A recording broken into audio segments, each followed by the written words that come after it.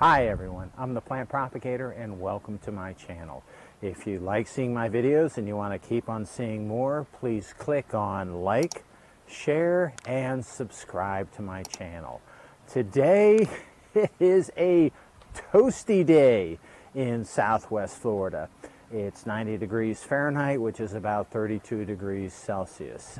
There's a little wind, which is nice. We're in rainy season, so the storms will probably be coming through. I see some dark clouds over there, so anytime now we'll probably be getting some storms. My orchids love it, so I love it. Today what I want to talk to you about is plant and orchid friends and hangers, which is a little bit of an odd combination of things to be talking about. But what I'm finding out is the more orchid friends that I get, the more orchids that I get, and the more hangers that I need to make to hold the orchids that I get. So these are some of the orchids behind me, and I call these guys, these are my orchid kids right here. This is my nursery. These are my orchid babies. My orchid friends are people, and these are people that I interact with, and we have orchid exchanges. So I need to acknowledge, Jim, Anne Marie, Regine, Maria. Who else? Oh, and my most recent friend is Glenn, and this and this and this are from Glenn, and Glenn was selling his collection, and luckily I was one of the first to get over and see what he had, and I got what I thought were some great plants at an incredible deal of a price. But that's just part of the story here. But I also want to thank my other friends who have gifted me lots of different orchids, and I try to be a friend to others, so I try to gift people orchids, especially the babies here, for them to nurture along, but plants and other things as well. And I want to share with you some of these orchids and how special they are to me. So let's take a look at this one first. And this is actually one that I used to have. So this is Green Veil Dressy, and it's a mount, and it is just loaded. The nice thing about Green Veil is the fragrance, as you can guess. It's an incredibly fragrant plant. And the thing that I like about it, it's not a really sweet perfumey. It's more of an herby scent to it. So it's just beautiful. It's really nice, and it's different. The flowers are smaller, but as you can see, the flowers are they're in bunches, and it's just a great plant. What you may be able to see on this also are some tags that I have on the back of the plant, and some flowers that don't look as good anymore. And I was bad.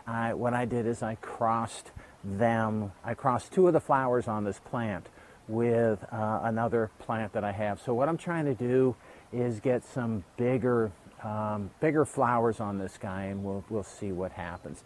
I'm not sure how long these flowers are going to hold up, considering how warm it is here, but it's okay because they're doing just so nicely. So again, this is Green Veil Dressy that I used to have, and now I have again.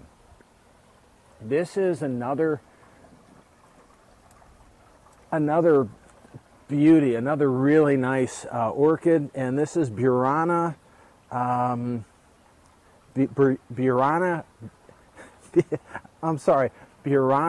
Beauty Burana. And I should say the Green Veil Dressy and Burana Beauty, these are pretty common, so these are not unusual orchids. But this is another nice splash type orchid where you have multiple flowers, And this one, this is the only one that I have in my collection that, to me, just smells like roses. It's just beautifully fragrant like roses. So I'm happy to have this one as well. And when I picked this one up, it was in spike, but it had bloom. But when I looked at it, I looked it up just to see what it looked like. And it's a smaller flower than I normally have in my collection, but the fragrance just kind of wins you over. It just smells like roses. And then what I did, I'm going to show you this also, and I was bad on this one too. See, there's a tag. So I crossed this flower with with a Pollinia that I've had in my Pollinia box for quite a while. So I crossed this, and we'll see. Again, these flowers are a little small compared to what I normally have, and I crossed it onto a really big, fragrant white flower. So anyway, this is a nice plant, and I'm hopeful that this cross that I made will come out really nice. Okay. The other thing, well, this one, I haven't really done anything with this one. It's a lone flower on this plant. It has a nice fragrance. It's a classical fragrance, but don't want to get into that. But what I want to, because I've been picking up so many orchids lately, things are starting to get a little crowded. So my fence is, I started out originally with one layer of orchids that were hanging from my fence. But now as I'm adding more orchids to my collection, I had to go a second layer down. So now I've got 2 layers of orchids. And when I go over some of these people's houses, my new orchid friends' houses, and I see the orchids that they have them really put in every crevice and corner in their yard. And I'm not sure I want to go there. I like the orchids. I'm not sure I want that many of them where it looks crowded. So I now have 2 layers of orchids on my fence. The other thing is my pergola. So I have an orchid pergola, and the orchids in my orchid pergola have been, they were spread out pretty good. And initially when I started mounting orchids in the pergola, I had a few, but now it's starting to get a little more crowded, so I got to be a little bit more careful. And so I'm mounting some on trees, and I'm doing some other things, and then I'm gaining more orchid friends by gifting some of my orchids, especially my orchid babies, because I have so many of them. So what I want to do today, the second thing that I want to do in the video today, is go over how to make hangers. Now, I had a video on how to make a pot hanger like I have right here, and this pot hanger clips into the side of a pot. Got a pot here, and usually I use clay pots, so it clips on the side of the pot, and you use this to hold up the pot like this. And this works fine, like I said, on clay pots, and they tend to be pretty heavy. And I have a video on this that I've already made, and I've shared that with you. And after, over the past couple of weeks, I've made about 10 new hangers like this. They're really cheap to make. They're actually not that expensive to buy, but I like making them because I'm pretty thrifty. The other thing, and what I want to show you today, is how to make one of these, which is a wire hanger. So this is really thin. These are all galvanized metal, and it's just for rust protection.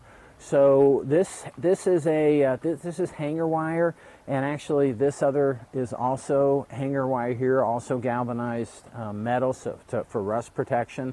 But this starts out. I want to show you how to make one of these. So this is what you do to have wire hangers. It has 4 wires on the bottom of it here, and you use these to bend it and clip that either into holes in your pot, or just some pots that come with holes already in it. But I want to show you real fast how to make one of these. It's pretty straightforward to make them. Again, these are pretty inexpensive just to buy, but I like to make them just because, again, I'm thrifty. When you make the wire hanger, out of these. This is a suspended ceiling hanger wire is what you use. This, you can buy these. This is just hanger wire that you can buy in these groups. The individual length of, I'm going to pull one out here. The individual length of one of these is, they're 24 inches here. And you get 24 of them in a pack for $4. So they end up being about 35 cents each to make one of these. So I want to show you how I make them. It's not that hard to make. I might even run through it twice. Again, this is really straightforward to do this. So if you want a 4-wire hanger, you would get 2 of these wires right here, and you put them together at the top. You bring them together, and what you have to do, and this is where the little bit of the challenge is, what you have to do is twist the wire to make this the top of it. All right, so what you do is you take the wire and you bend them together so that you've got the 4 wires real close side by side here. You then take a vice grips and you clip, you hold it real tight, and this is what you use to hold the 4 pieces of wire in place like this. All right, so what you're doing is you have this clipped in tight, and then you take I like to take a Phillips screwdriver and hold the opening in the wire and then twist. And this is going to take a while, and I'll probably speed it up so that you won't have to listen to me talk through all of this.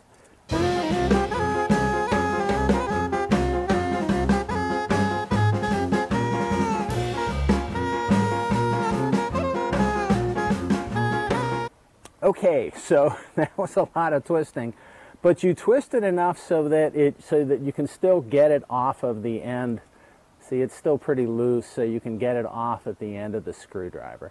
So let me take it off at the end of the screwdriver, and what you have is a little, I'm sure you can see that, but you have a little area at the top, and what you then do is just bend this down to make a hook.